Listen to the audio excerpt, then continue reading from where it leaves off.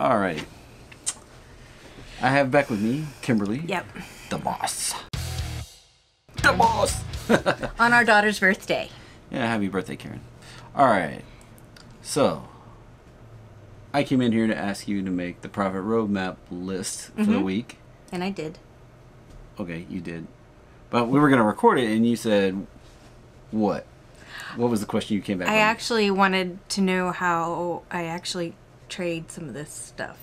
What do you do with the profit roadmap list? What do I do with the list after? So why did you ask me that? Because I wanted to know what I was talking about.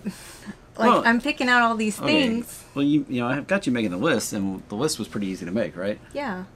So, but you wanted to know what in the devil you do with the list after. Yeah, I want to know what you do with the list after it's all done. All right. Like not you, but not you. me, but you. Right. What do they do with it? What are they gonna do with the list? All right. Well, see, I have the profit roadmap class, but we can pull up the slide out of the class, and we've got it. You know, we'll pull it up on the screen here. Yeah. And see, we talked about one. It breaks through the roadmap. The roadmap's kind of like the orange line that we've had on the chart, and that's kind of what I've nicknamed it. You know, the roadmap. And now, so we have one, price breaks up or down. You know, in this, in the classic case, matching the market right now, the market direction's up. I like trading market direction because 90% of everything goes with the market direction. Right. So, you didn't know that, did you? But it makes sense. Yeah, that's what I mean. It makes sense. I didn't know that, but it makes sense.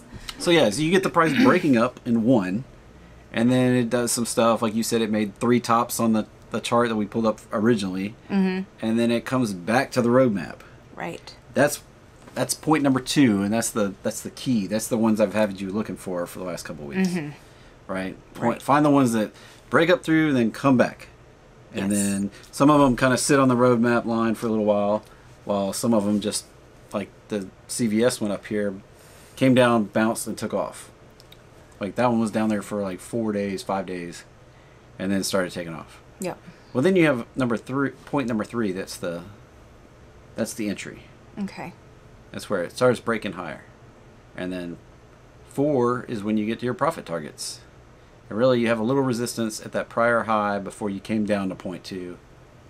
And that's where, you know, you can see it on this chart over here that we have up on the slide where it tried once, tried twice, and the 3rd time was the charm, baby.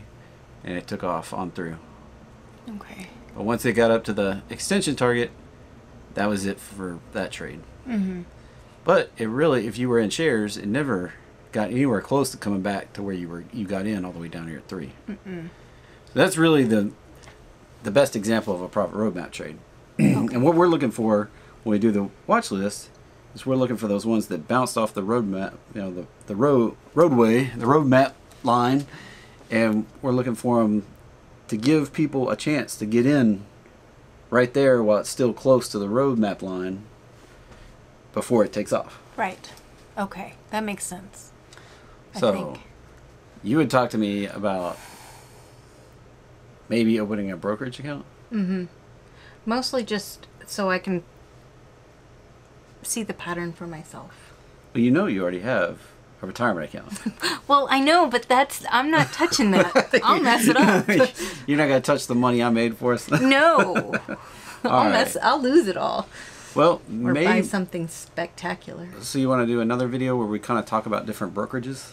Yes, that works. And we can go through different ones and see if you like any one. Can you name any off the top of your head? Tastyworks. Tastyworks, okay. E-Trade. E-Trade. Robinhood. Robinhood, 3. I can't think of any others. Can't think of any others? All right, so there's also, we could think of TD Ameritrade. I knew, yeah. And then there's Interactive Brokers.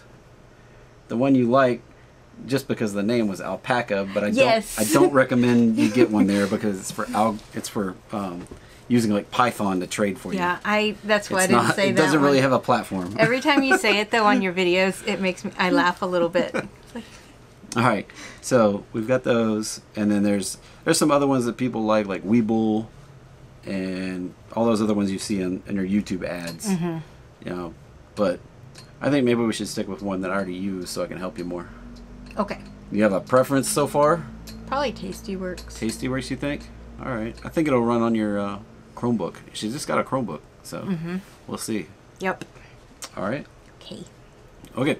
I think we're going to wrap this video up, and we'll come back to you and see if we can start working through what brokerage she might actually want to open. Okay. All right. Okay. Bye, everybody. Bye.